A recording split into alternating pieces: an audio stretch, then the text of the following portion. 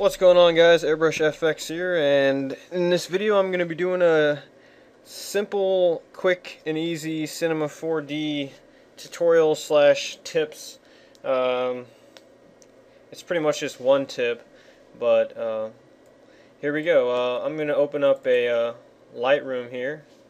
This is a Lightroom from Inspire 3 Pro by Fuse, apparently. So yeah, I just got this from some random graphics pack a while back, but I actually like it a lot, and yeah, if you probably search that, you'll probably be able to find it still.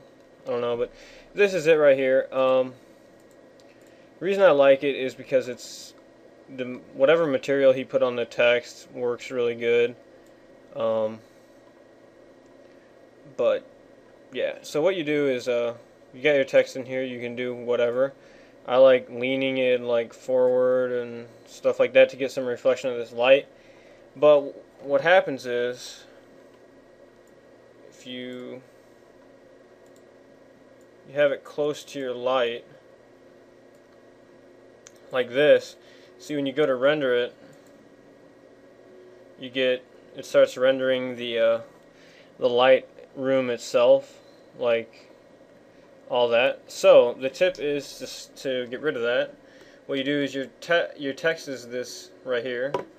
All you got to do to make it render just the text alone with a transparent background is just highlight everything but the text by clicking the top thing, holding shift, and then clicking the bottom thing. That pretty much selects everything besides the text. Then you want to right click, go to Cinema 4D tags, and select compositing, and then that'll bring up the compositing for all those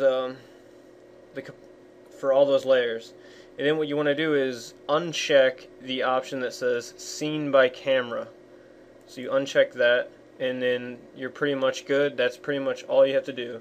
And then you can go ahead and click off those, click render again, and as you can see, it just starts rendering the text with absolutely nothing else behind it.